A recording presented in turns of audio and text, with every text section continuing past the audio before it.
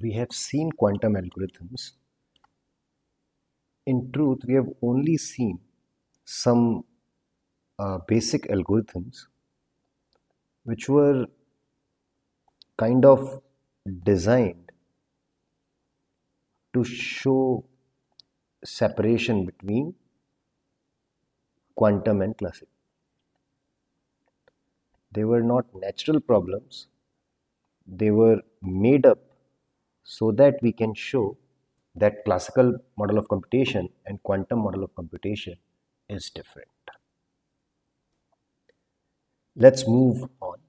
Let's look at few algorithms which are, for the lack of better term, I will call non-trivial and solve natural problems.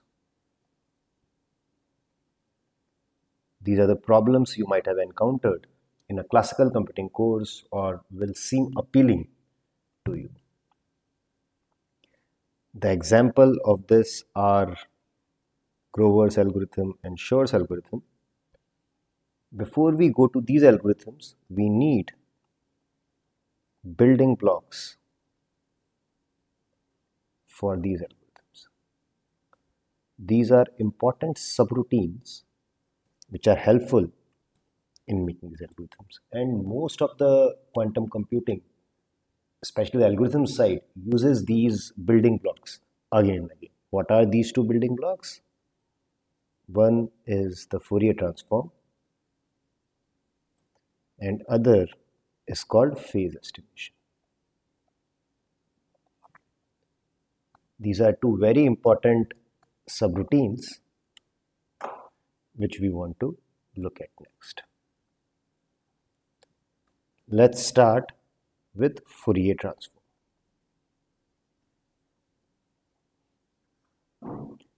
You might have heard of Fourier transform before.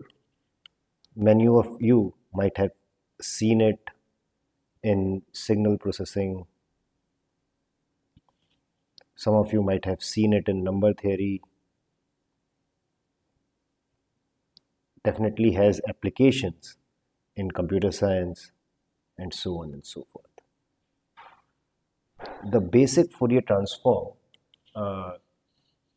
takes a function from a real domain to real domain or a complex domain and then represents it in a trigonometric function basis.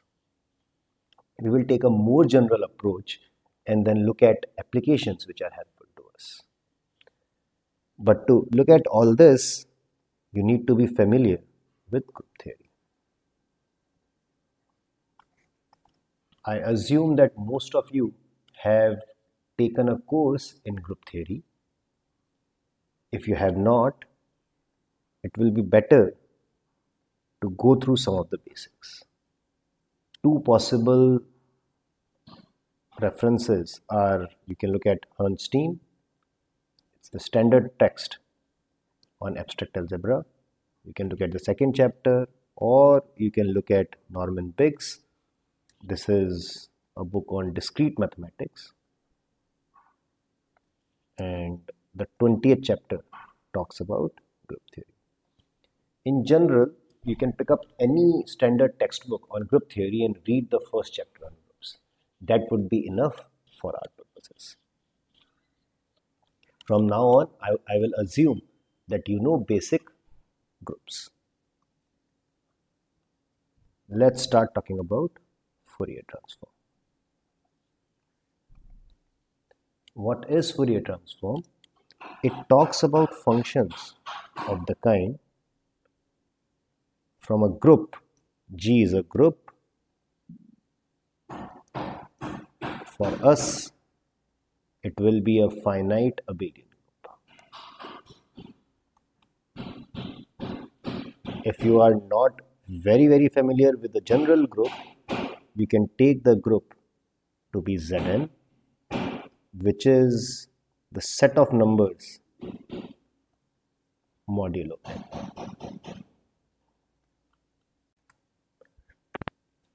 To make your things easy for you, if you don't want to think of a general group, just feel that you are doing all this for the group Zn, and that would be enough for further discussion. Later you can think of a generalized group.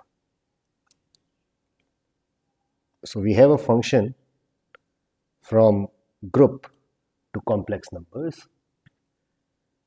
The easiest way to give the description of this function, if I want to say what this function is, easiest way is I say what is fg1, what is fg2, fgn, where n is the size of the group. In other words, I'm going to tell you what is the function value at each of these points. This way, if I write it as a big vector, then what I'm saying is that the function can be viewed as an element of this vector space. This is the complex vector space with dimension cardinality of G. This is something which we have seen a lot of times. This is the vector which we are talking about.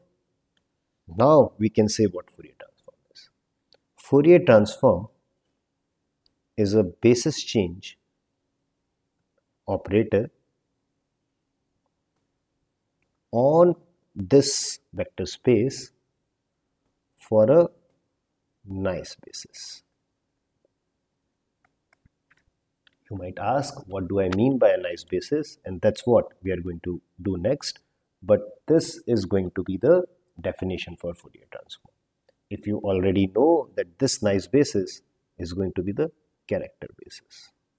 If you don't, I'm going to describe characters next. This is the punchline. What is Fourier transform? It is a basis change operator on c to the power n for the character basis. For those of you who are not familiar with characters, let's talk about characters of a group next.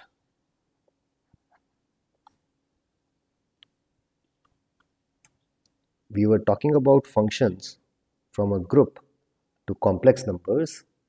Characters are special kind of functions. They are homomorphisms. Formally, chi is a function from G to C excluding 0 such that it respects the group operation. What do I mean by that? It respects the group operation. Chi of G1, G2 is chi of G1 multiplied by chi of G2. This is a very intuitive property to be satisfied by a function. Some people would call it homomorphism. Some people would call that it respects the group operation. But in any case, you can see that such kind of functions are nice. They are behaving well with the internal definition of group. Such functions are called characters. Remember that no element can map to 0. Can you think of a character for any group? The easiest one is when I assign every element to be 1 for all the group elements. This is called the trivial character.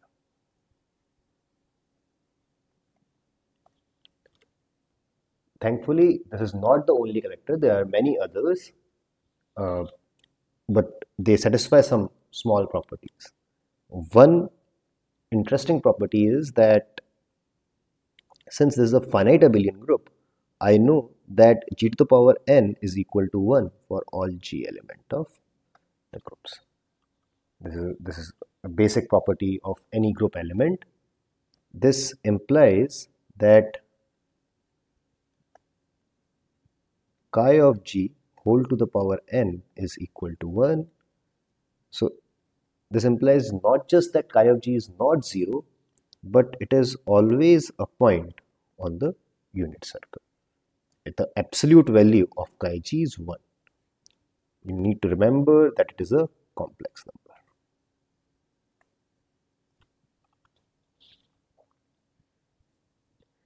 Not just that, there are many nice properties of characters.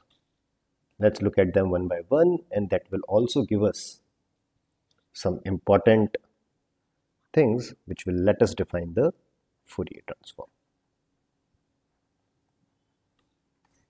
What do we know about characters? We know that if I sum up chi g for all the group elements, this thing is going to be 0. This is almost always true except when chi is a trivial character.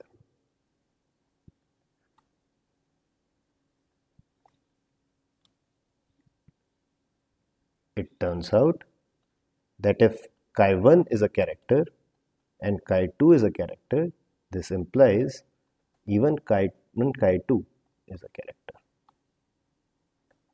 What do I mean by chi1, chi2? It's the normal multiplication of a function. Chi1, chi2 of g is chi1 of g multiplied by chi2 of g.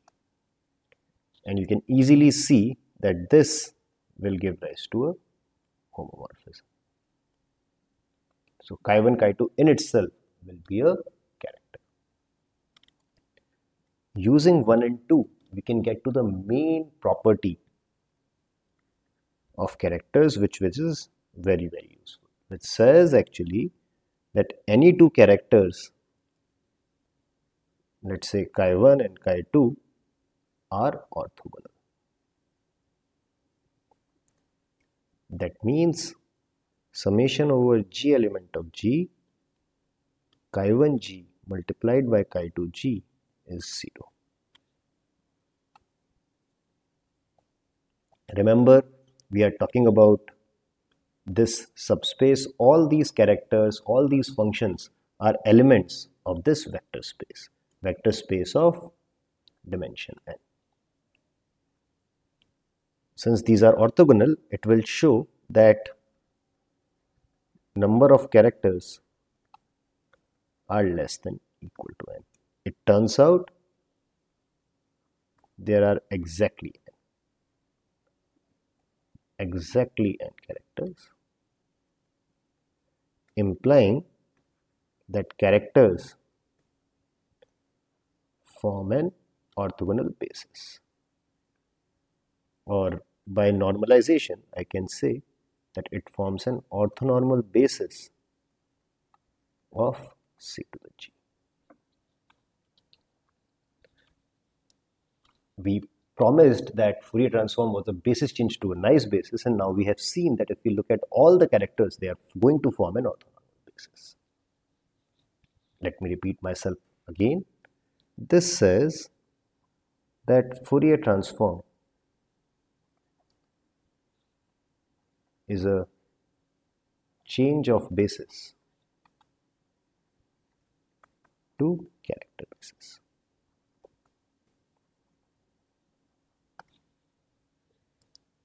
In some sense, unfortunately, we haven't described what is the standard basis, but that's not how. If I want to talk about c to the g, what is the standard basis? This is the standard basis.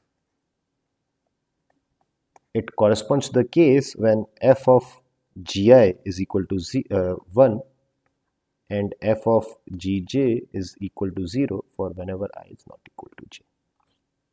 This is called, or can be called, point basis or element-wise basis, or whatever you want to call. But this is the standard basis where we can give the function value. The Fourier transform allows us to make a change to the character basis.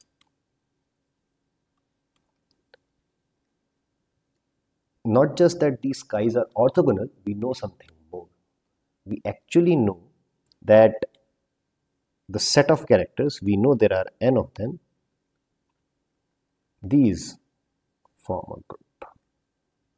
You can talk about inverse of a character, you can multiply them and get a character. This is something which we have seen before. and this group of characters is denoted by G tilde.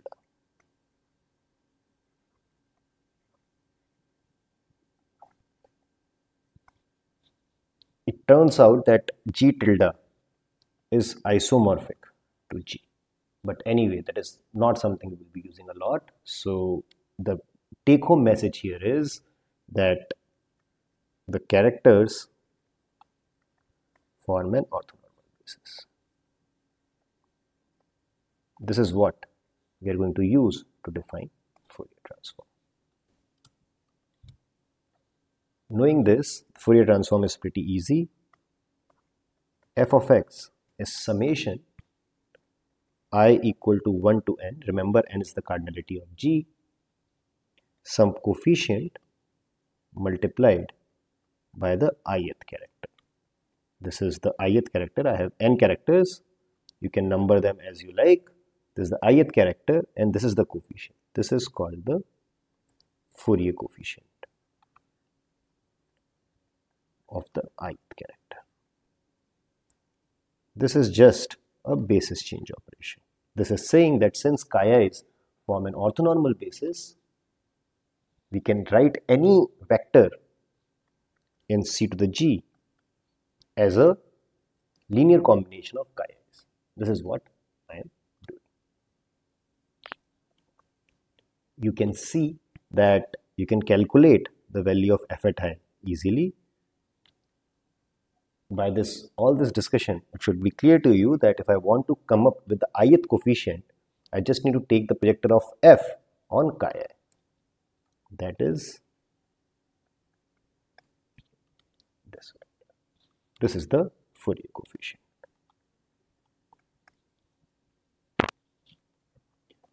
This is not doing much at this point. We are just describing a basis change. But you know that Fourier transform is special. The basis also satisfies this property, and that is why it is important to have this basis change, this specific basis change. There are many applications to it in computer science. You have property testing, you have quantum computing, you have error correcting code, so on and so forth. We will stick to learning Fourier transform now. And let me tell you, or let me give you some intuition of how Fourier transform is useful. It turns out that there are many properties which are easily visible in the Fourier basis. In the point basis, it might take too much time to compute them, but in Fourier basis, they are easy. Actually, one of the simple one is just f at 1. This is the projection on the character basis. This is f. I will, for the lack of notation, will just call it chi-trivial. Remember what was chi-trivial? It was assigning 1 to every value. Then this inner product will become summation fx, where x is all the elements of group elements. There might be a normalization constant. I will skip that. You can figure it out. But this shows that if I'm interested in the summation of all the function values, I can just get it by looking at f at 1. If I had the vector in the standard basis, I will have to look at all n entries to calculate this. On the other hand, in the Fourier basis, I can just look at one entry and find this value. This might remind you of something. This was the trick which we did in Deutsch-Jütze. Actually, if you think about it, you can convince yourself that Deutsch-Jütze was a Fourier transform. We applied the Fourier transform on this function, and it is actually not hard to see that the group involved was z2 to the power n. Remember, our function was minus 1 to the power to some complex numbers. Since this was the function, the group involved was z to the power n, and then if we look at this as gx, we just did the Fourier transform on this. We were just interested in this quantity where x is ranging from all the group elements. And then we looked at the trivial, I should say Fourier coefficient corresponding to the trivial character.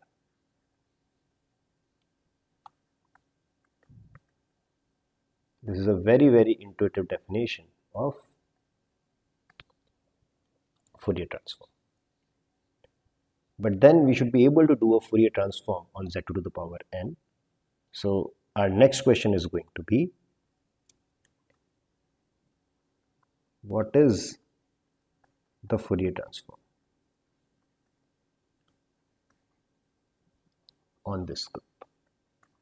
We said that if we have the Fourier transform on z to the power n, we should be able to solve the Ischioza problem. But what is that? Few exercises. First, ask what are the characters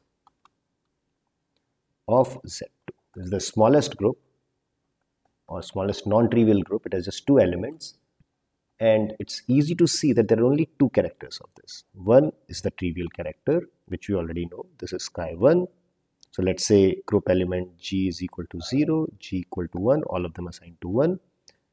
The other character is also quite clear. We know that this element G equal to 1 has order 2, then the only possible value is minus 1. These are the only two characters. We could have at most two characters, and these are the only two characters of Z2.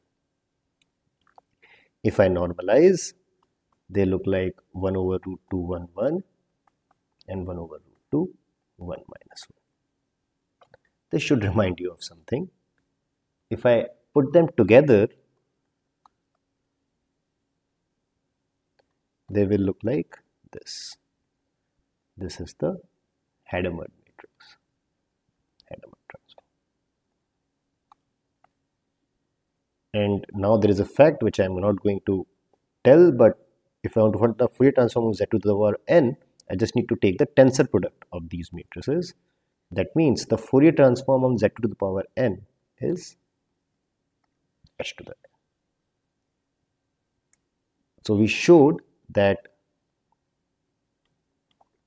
Fourier transform on this group, the one which we needed, is just Hadamard to the power n. And this tells you why we used H tensored n in the Ischioza. We wanted to collect all the amplitudes, we wanted to find the summation. We know that Fourier transform does it, and in the case of Z to the power n, Fourier transform is precisely the Hadamard.